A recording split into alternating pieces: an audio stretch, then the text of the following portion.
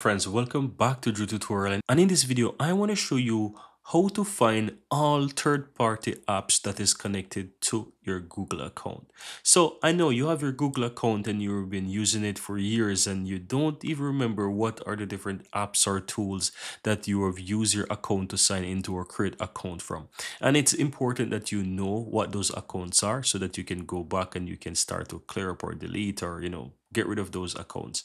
So how can you find this history and how can you find all of those connected apps that are connected to your Google account? And in this video, I'm going to walk you through step by step how to find this. So how do you do it?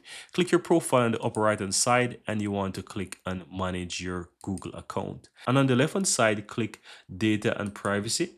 And now you want to scroll down to where you'll have the section that says apps and services, and you will find a section there that says third-party apps and services. Right now you can go ahead and click on the number towards the right hand side. You will see a plus and some number.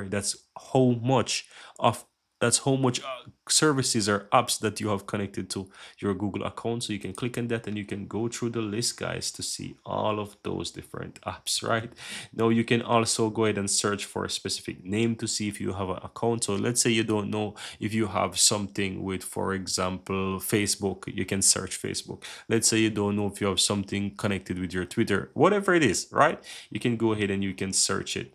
You also have the option that it shows you what are the ones that you sign in with on your Google account. So this is very cool because it tells you that, hey, you signed in with your Google account for those apps as well. And you also have the ones that are shown access to, and it shows 5, right? So you can show, it shows how many accounts you have, you have the YouTube, you have all those different things, right? It shows you those different options as well, and you can also find those. So guys, that's it. That's how to go ahead and find all of those accounts or third-party apps or services that you have connected to your Google account. And that's it. Very easy and very simple.